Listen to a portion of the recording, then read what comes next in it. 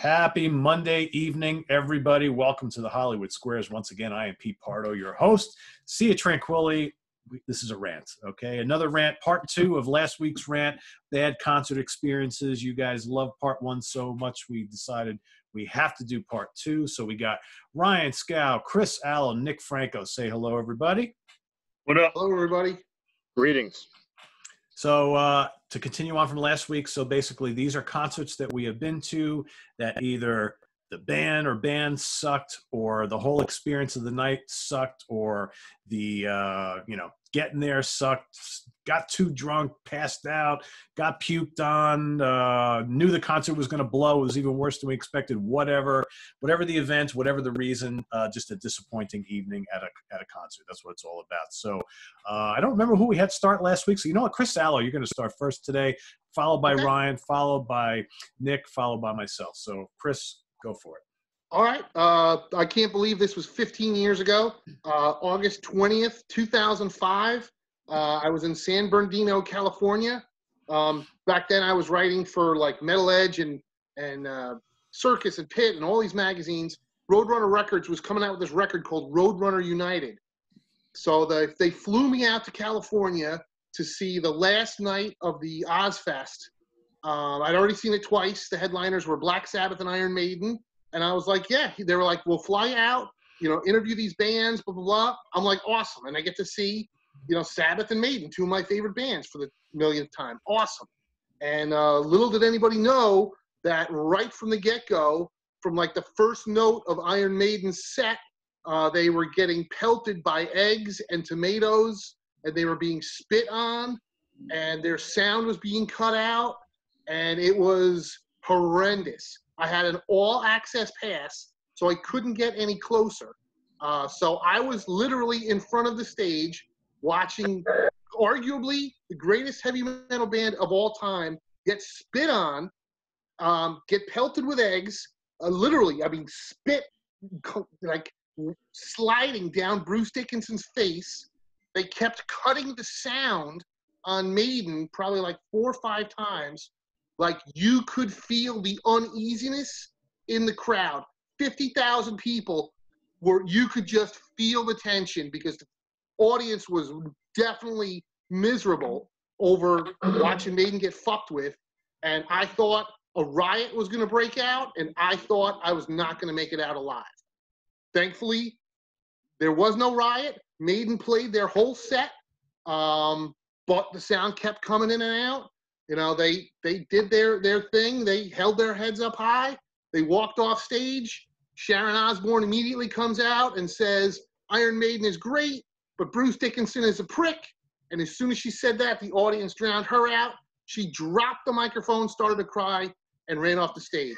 Thankfully, there was no riot, but it was a horrible, horrible thing to see. Like it made me nauseous watching it. It was disgusting. And, what more can you say? It was just horrendous.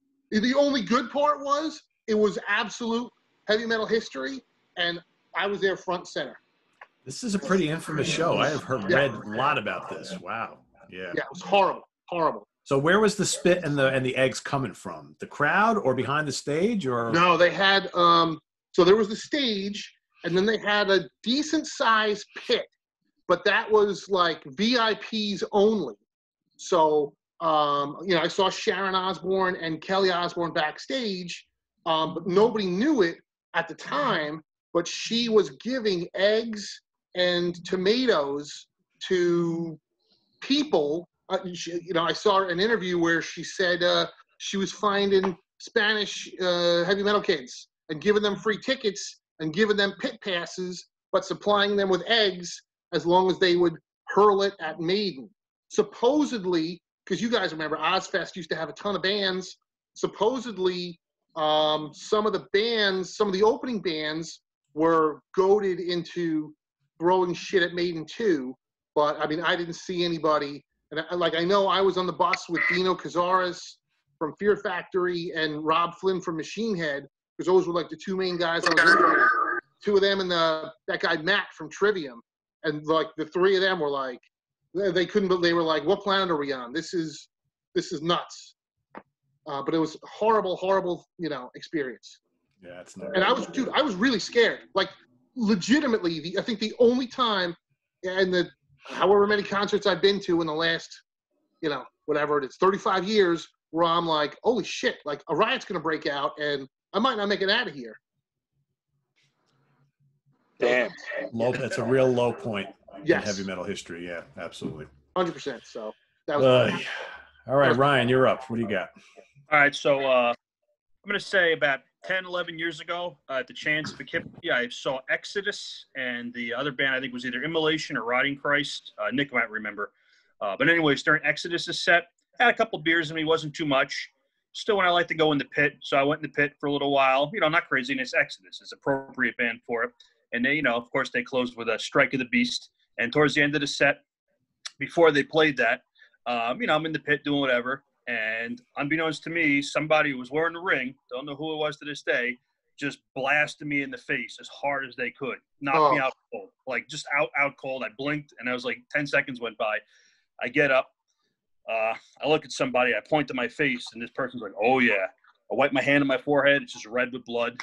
And fortunately, my friend Rich was there, who a little bit of a survivalist guy. She was like, run to the car. I have a full kit. So I ended up running out to my car, bandaging my head up like freaking Rambo. I come back in, have like an eye patch on. My whole head's covered in gauze. And I ended up watching the rest of the set. And after the show, I walked outside, and the band was sitting there. And the singer at the time, Rob Dukes, is like, please tell me that happened during our set. And I'm like, yeah, man, someone blasted me in the face. And he gave me a big hug, and he's like, that's so fucking awesome. Not that I got punched, but like, he's like, I love when crazy violent shit happens during our shows. So it made his night at least. And, they put on a good show, and it wasn't no scars or anything, but man, that fucking hurt. Getting punched in the face. Did you find the guy? Never knew. It's just some random person just saw me coming by. Maybe I bumped into them. Obviously I'm not too light, so I could have knocked the beer at him. And I don't know. And he's like, fuck this guy, and just drilled me. It was like, it was not an accidental, like, oh, right. You're motion. It was definitely a, like, intentional, like, really hard punch. And it sucked a lot. Ryan, yes. it was me. No, waited all these years to tell me, asshole.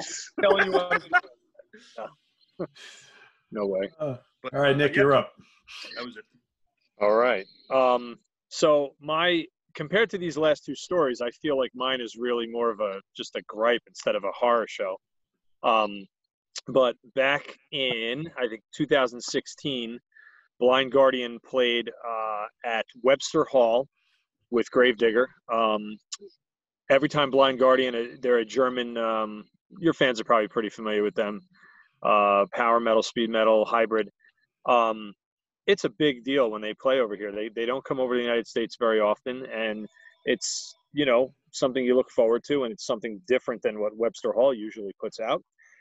But on that night, Blind Guardian is playing through their set, and then all of a sudden, Hansi, their singer, in his German accent, tells everybody, oh, I'm sorry, we're being told we have to wrap this up a little sooner. We can't play a full encore because the nightclub has to start right after, the DJ brainless dance music garbage that they play all the time, that doesn't require anything or anybody traveling from, Germany to play. And I just remember being really, really disappointed in that reality that they had to finish up at like 10:30 or something ridiculous to make room for something that could wait another, 40 minutes while everybody's ecstasy kicks in.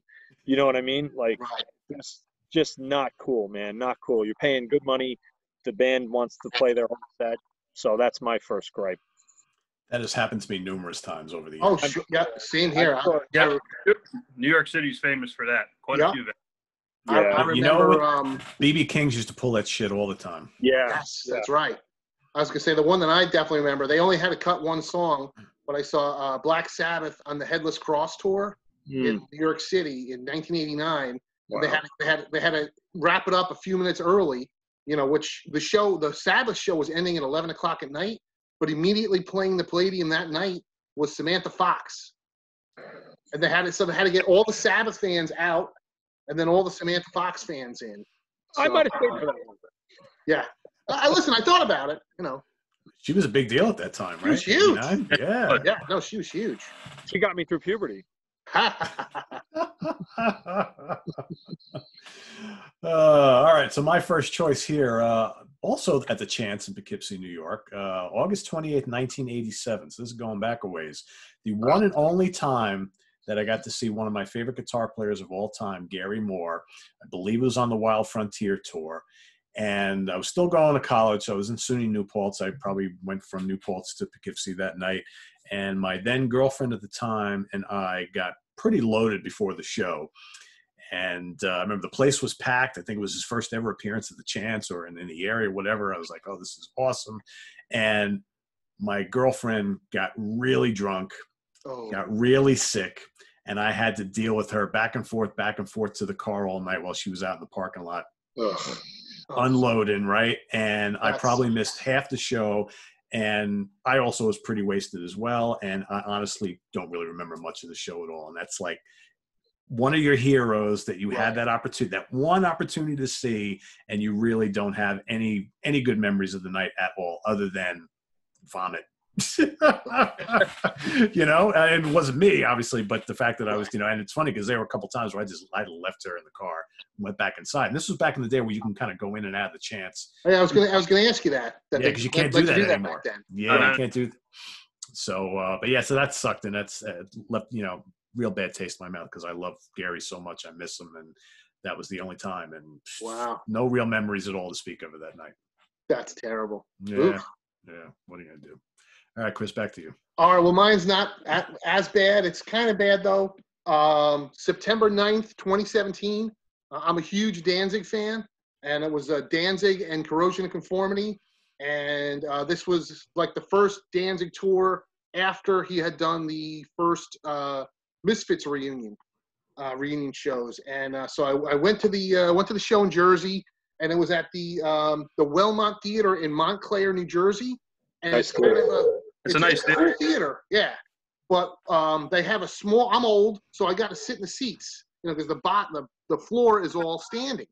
So you can buy the seats, but it's a small section. It's right behind the soundboard, and it's like more than double the price. But I did it because I'm a huge fan. So I get 2 tickets for me and the missus. We go to the show. And I'm getting texts from 2 different friends of mine. They're like, holy shit, dude, I ran into Jerry Only on the street. I'm like, what? Jerry Only's the bass player from the Misfits, who, you know, is the only original member besides Glenn Danzig. So I'm like, wow, that's fucking crazy, man. I'm like, you know, so now we're texting back and forth. I got a buddy who's in the upper balcony. Like, all these texts are going back. Holy crap, this is going to be great. You know, Jerry Only's going to get on stage and do a Misfits song with Glenn, which would be a really rare thing. Well, that didn't happen. But to make matters worse, the seats that I had that I paid double for me and the missus to have this awesome view right behind the soundboard, right before Danzig comes on, who steps behind the soundboard, blocking my way to view the stage? But Jerry Only of the Misfits. He's a big dude. I'm like, holy shit, like, this guy's blocking my view. Like, I love this guy's band, but, like, at the same time, I'm like, dude, you're blocking my way. So a couple times I had to politely tap him on the shoulder, and it was just an awkward scene. At one point, people started coming up and taking pictures. So somebody actually snapped a picture of Jerry standing at the soundboard, and I'm standing here like this. I'm miserable. And somebody sent that picture to my friend Karen, who then sent it back to me. And she's like, look at that look on your face. I go, I know, I'm so fucking bummed. I paid $125 a ticket to look at the back of Jerry Only's head. It's like, Jerry, I love you, but get the fuck out of my way, That's right? what it was. Get up on So stage and play. finally, like the third time, he finally did move out of the way. And I did, my wife was wearing, because I'd seen the Misfits reunion the year before, she was wearing the sweatshirt. So I gave it to him. He signed it. He was super cool. And so I didn't miss the entire show, but, you know, it was a weird, fucked up circumstance. And, yeah, that was my number 2. Good story. All right, Ryan. So this one was a good show. Nick was there again. It was Maryland Death Fest a couple of years ago when it was the second time they had Bolt Thrower. They had Bolt Thrower in 2009, and it's a rare occurrence for Bolt Thrower to play the U.S. They're broken up now. So this ended up being the last time they played. They played outside the venue in a large tent, and it was Memorial Day weekend, Baltimore. The tent, it was capacity. It was probably 500-600 people. There's probably well over 1,500 people in there. Wow. And it was pouring rain outside, and it was just a damp, hot, super humid weather. And Bolt Thrower kicked ass. They were heavy as shit. They sounded great. They played everything you want to hear. The sound was awesome. But that was the most crowded, packed. Like, I can deal with crowds. I can deal with, people sweating, pouring beer on me, mosh pit. None of that bothers me. But this is the first time I've ever been at a concert. Like, I think I'm going to pass out. Like, it has to be 115 in here, like 10,000% humidity.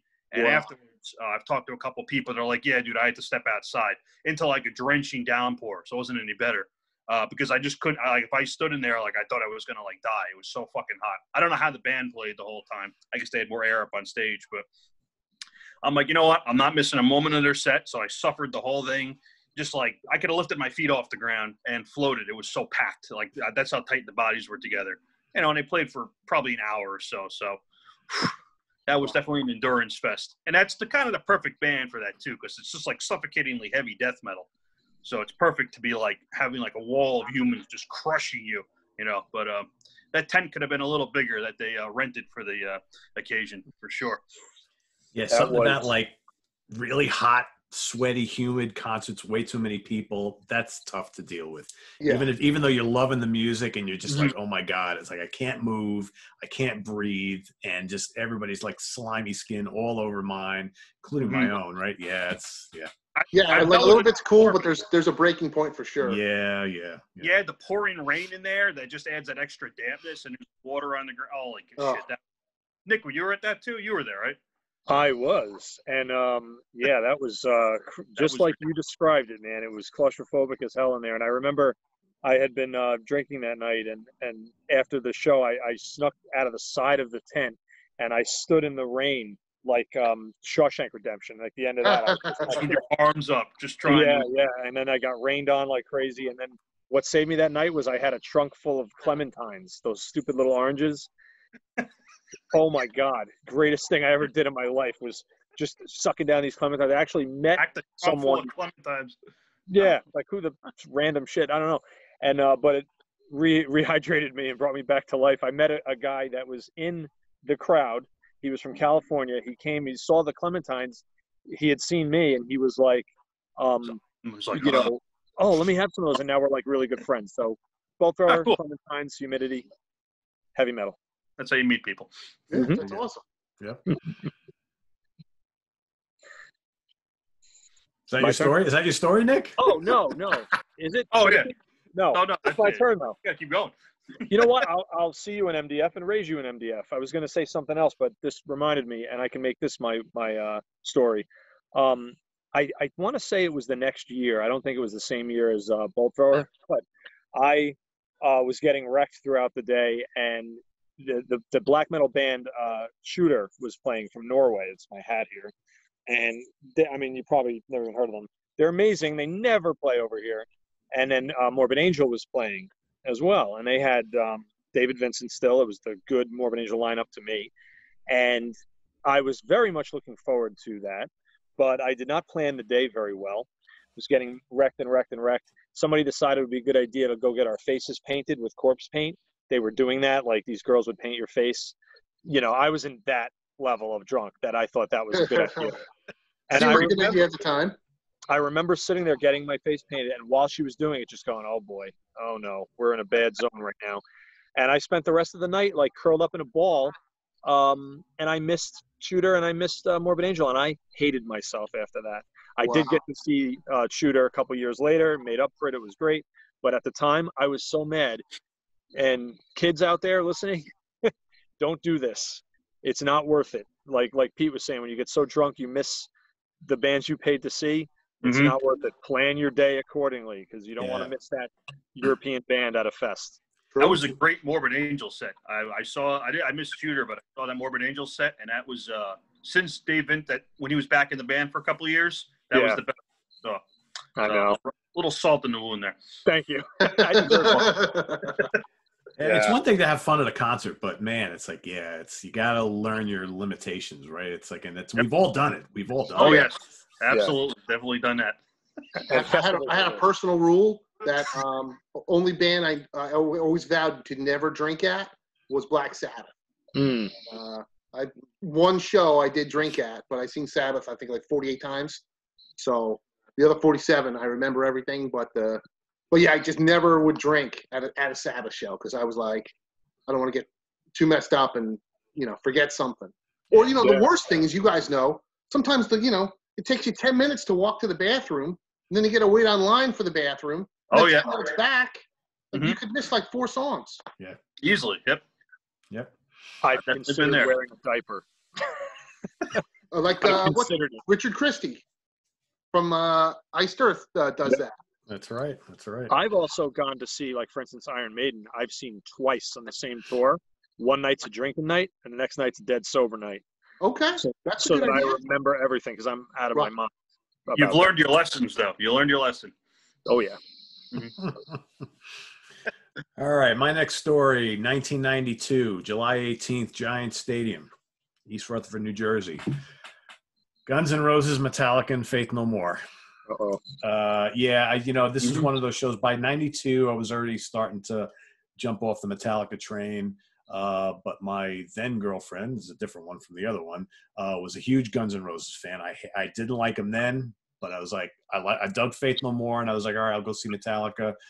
Giant Stadium, why not? It's a thing to do. Faith No More were great. They were really good.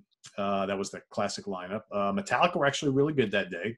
But man, Guns N' Roses were, specifically, Axl Rose was probably the biggest douchebag out of any rock star I have ever seen, ever, in all the shows I've gone to all these years. I mean, this guy, first of all, they came out like an hour and a half late. Okay, so you got 70,000 people in this place. It was in the middle of the summer. It was hot as hell. So they come on late. He comes out and he's just pissed off from the get-go.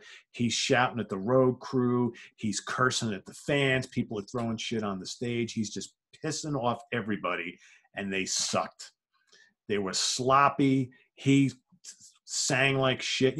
Slash is okay. I always kind of like Slash, but it just ruined the whole day for me. And I insisted, like halfway through the set, I was like, I've had enough of this. We're out of here. She wasn't happy because, of course, that's her favorite band. Oh, Axl, right? But he was just a complete ass.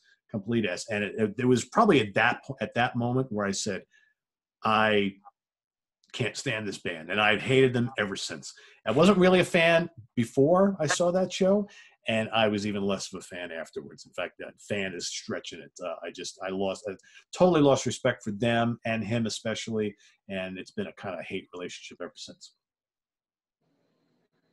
Everything they say about this guy is correct. He was just being like a total douche to everybody, fans, road crew, his bandmates, everybody. It's not what you do. Yeah. I don't know how loaded he was or the band was. I don't know. Don't care. But you pay good money to go see these big football stadium shows, and that's not what headliners do, man. Not at all. Disgusting behavior. Yeah, terrible. So, all right, Chris, back to you. All right, mine's a short, quick one, just to show I absolutely hated. I know on the last video, we were kind of debating, like, okay, well, do you take the train or do you drive yourself? Well, this one time was the third option, which hindsight's 2020, was your friend drives and you jump in the car with him. So it's October 16th, 2017, and it's Zach Sabbath at the Chance in Poughkeepsie. Now, I'm not the biggest Zach Wild fan, but I am a huge Black Sabbath fan. It's a band that changed my life. So going into this, I kind of figured, okay, it's going to be Zach doing his, squealing pinch harmonics all night. But, he's got a good band. He's got Blasco on bass and what's his name? Joe Castillo from Danzig on drums. And, it'd be cool. We'll have a couple beers. The Chance is literally 12 minutes from my house. So it'll be a good time. And so we went, and the show, I absolutely hated it.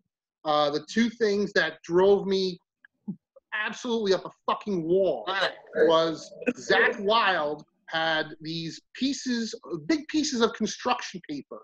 They were 24 by 36 pieces of construction paper. And he had to have the lyrics handwritten in magic marker. And he had its own little stand, and he had this big thing, and I'm like, Jesus Christ, dude. You've been in Ozzy's band for 30 years, and you don't know the words to those. fucking Black Sabbath song? But you know what I'm saying? I'm like, Jesus, man. He claims to be the biggest Sabbath fan on the face of the earth. Shit. He's full of shit because in '88, I remember him doing interviews where he's like, I didn't even know Black Sabbath, man. I was into the Allman Brothers. That's a whole nother story. He's like a wrestling thing. You got to rewrite history. But anyway, the other thing that absolutely, like, I wanted to kill myself was he would get to the awesome Tony Iommi guitar solo, and instead of the 45-second solo in Supernaut or the awesome 63-second solo in Iron Man, it would be Zakk Wylde just fucking doodling and squealing his guitars for like 8 minutes. They only did 13 songs that night, but it was a 2-hour show because it was like an hour of jamming and guitar solos, which I absolutely hate. I would have gone home probably 2 or 3 songs in, but my buddies drove. So I was stuck. I was stuck. I was like, holy shit. So I absolutely hated it. And Black Sabbath sucks. The band is good. God bless them. But what they're doing, if you're going to be a Black Sabbath tribute band, play the Black Sabbath songs. You know, Play the fucking solos. Know the solos. Play the solos the way they are. Know the lyrics. Mm-hmm. Know your shit, man. And now Zakk Sabbath is coming out with the whole, Black Sabbath album re-recorded, which is ridiculous. No, fuck that. Garbage. Yeah, absolutely. Yeah, so. All right. Ryan, you're up. All right, so this one, speaking of the topic of drinking too much and youthful indiscretion and being an idiot, probably at 2003 or 4, there was a festival in Asbury Park. I think it was, the Muborg Year played, Moonspell, Hypo Negative, Morbid Angel. Danzig. That was a huge lineup. Great lineup, good fest. So it was one, I was pretty young at the time. I was like 20, 22 maybe. I forget exactly what year it was. And we've got a hotel room nearby. And now I have rules, like if I go to a fest, I get my own hotel room. I don't invite people that I know are going to be up all night snorting coke or being stupid. I want to get my sleep and enjoy the show. If I want to drink too much, that's my fault. Well, we invited some people over, like, hey, you seem like cool guys. They come over, let's hang out, come crash in our room. So, of course, we hooked up with some people that, turns out they do coke, they don't sleep all night. So they were up all fucking night partying.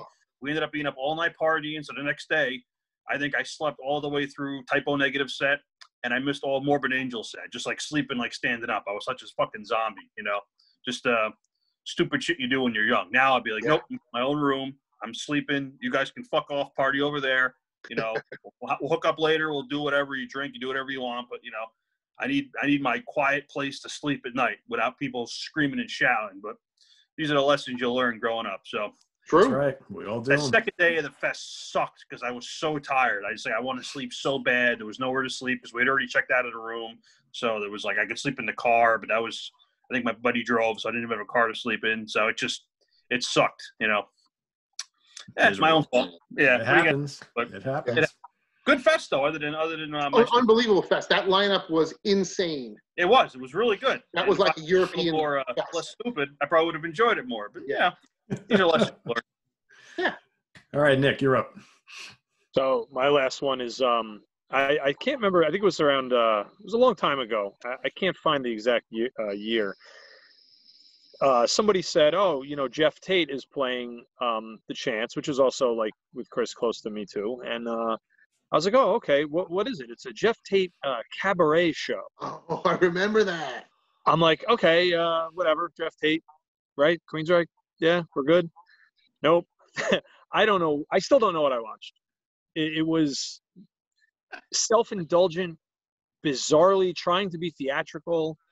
There was a couple songs that were, good. He played a lot of songs I didn't really even know, and it just felt like a giant letdown. He was trying real hard, but my goodness, it just was a bad night. And I don't have many. It was actually hard for me to come up with a lot of bad experiences. You know, I'm a pretty positive person overall. I tend to give my artists leeway, but man, that was just a bad idea from the word go. I don't even know what was going on. I actually had tickets to that. Yeah. And blew it off. Good move. I don't remember why, but I was like, and then I heard about it the next day. I'm like, thank God I didn't go to that. That bullet. Yeah. I would have rather done my laundry and folded socks at home. Yeah, I remember I got on the guest list, and then the more I heard about it, I'm like, I'm gonna pass. Yeah. I told blow it off too. Once I saw Cabaret, I'm like, nah, I don't think so. Nope. Swing and a miss, big time. All right, my last one here. This was truly a bad one. Terminal 5, New York City, December 7, 2008.